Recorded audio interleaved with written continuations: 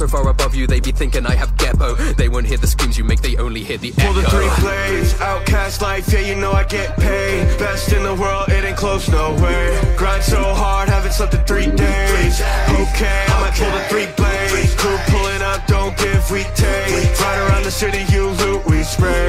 All around the world, people know my name. Okay, I might pull the 3 blades.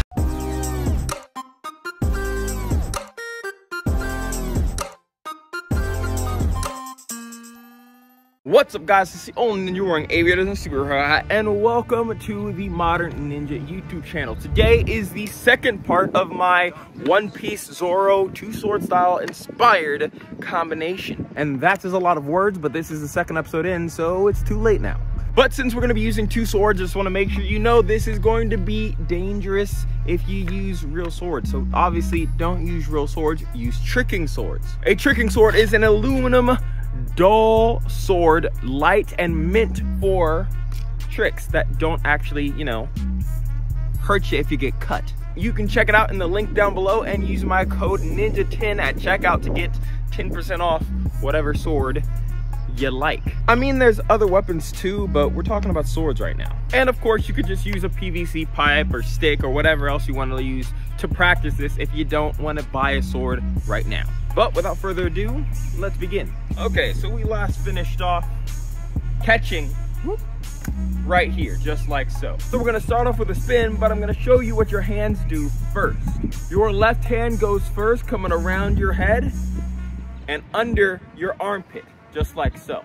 Your right hand comes around your head and strikes straight across. And your legs are just gonna simply spin, landing in a stance towards your first strike. So when you get it all together, your left hand goes first, around, and strike. Going a little bit faster, bang, just like so. Now here's a trick that's a little bit challenging to get. It requires a lot of circles, and so you may need to take a second to wrap your brain around it. It's okay, make sure you go slow at first until you start to understand how the trick works. So starting with your left hand, you're gonna unwind your hand until you are perfectly straight here with both swords facing opposite directions. And then your swords are gonna match each other, making this circle all the way around until your elbows connect.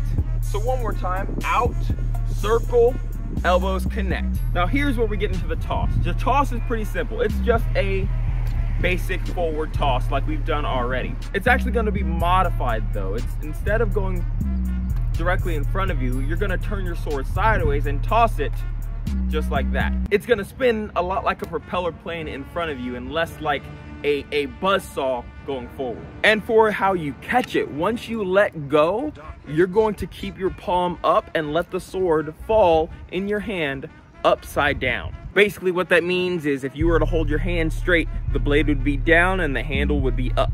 And just the toss by itself looks like that. Now just to warn you, really want to try to avoid tossing it super high up there because it can work, but it's a lot harder to control, especially when you're a beginner. So try and keep it nice and low at first. So all you need to do is add that in with your hands. Start circling, toss, and catch. Now to add that special Modern Ninja flair, whenever you toss it, you actually want to try and toss it away so that you have to reach out to catch it.